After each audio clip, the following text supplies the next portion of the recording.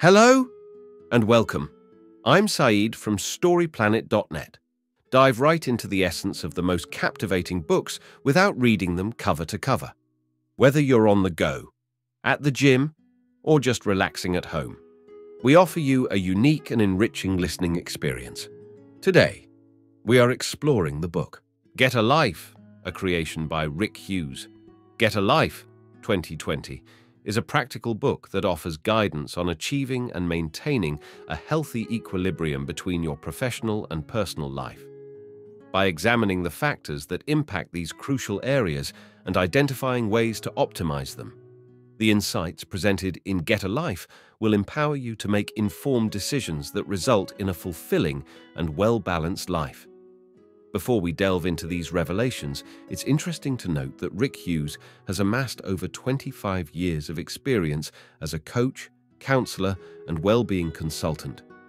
Throughout his career, he has held prominent roles, such as head of service for the University of Aberdeen Counselling Service and lead advisor at the workplace for the British Association for Counselling and Psychotherapy.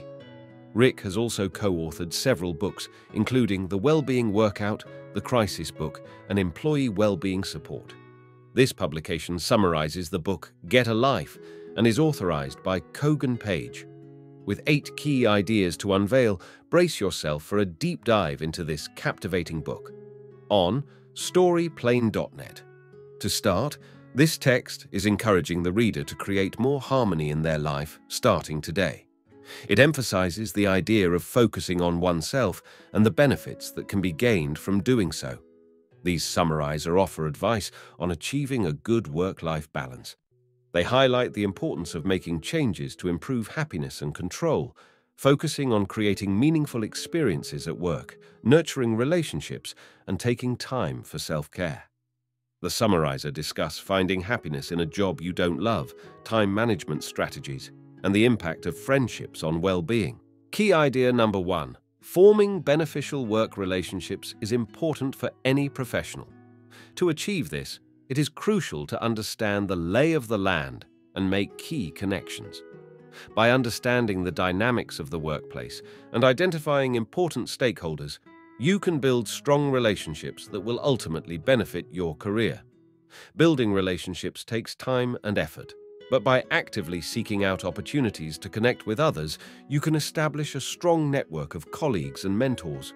These relationships can lead to new opportunities, guidance, and support throughout your professional journey. The text discusses the importance of understanding how people and dynamics fit together in a workplace in order to form beneficial work relationships. By observing company dynamics and norms and adapting accordingly, individuals can connect with colleagues, make friends, and participate in networking opportunities. Genuine and successful networking involves offering help and guidance to others, leading to improved experiences and opportunities for growth. Key idea number 2. Improving job satisfaction involves doing more of what brings us joy and recognizing our accomplishments. Not many people are completely in love with their job. However, it is possible to find some level of satisfaction even in a less than perfect job. Job satisfaction comes from validation, fulfillment, and feeling good about our work. We can enhance these by focusing on the aspects of work that make us feel validated or fulfilled. If nothing in our job ticks these boxes, it's an opportunity to figure out what would and make necessary changes. It's also important to acknowledge our achievements and take time to reflect on a job well done. Writing down 3 achievements at the end of each workday can boost our attitude towards work. Key idea number 3. Working strategically and being open to receiving help from others can lead to greater productivity and efficiency. The key message in this text is that by working strategically and allowing others to help us, we can achieve more in less time. The author suggests using the Eisenhower principle, which involves prioritizing tasks based on their importance and urgency. Delegation is also emphasized as a way to save time and reduce workload. Trusting others to help us can lead to more time and peace of mind. Key idea number 4. Investing in relationships with ourselves and others is beneficial for our well-being. Investing in healthy relationships with ourselves and others improves our overall well-being. This includes developing self-awareness and understanding our wants and needs. Reflecting on our qualities, experiences, and dealing with emotional wounds can help us form healthy relationships. In a partnership, both partners have responsibilities and compromises should be made for mutual fulfillment. Key idea number 5. The importance of quality time with family and friends cannot be overstated. Empty calories refers to food that fills you up but lacks nutrients. The same concept applies to spending time with family and friends. It's about quality, not quantity. Focus on relationships that are reciprocal and fulfilling. Ending unbalanced friendships is possible, while handling difficult family relationships involves acknowledging conflicts or avoiding certain topics. Balancing time spent with children is important, and incorporating activities that both you and your child enjoy can create a better balance in parenting. Key idea number 6. Our homes have an impact on our emotions and mental well-being, so it's important to ensure they fulfill our needs. Our homes have an impact on our well-being, so it is important to make sure they meet our needs. We should create conditions that leave us in the best mood and state of mind. Communication and compromise are key when living with others to ensure a calm environment. Working from home may not be suitable for everyone, as factors like space, equipment, and social interaction need to be considered. Key idea number 7. Being constantly connected to technology is detrimental to our well-being and can have negative consequences.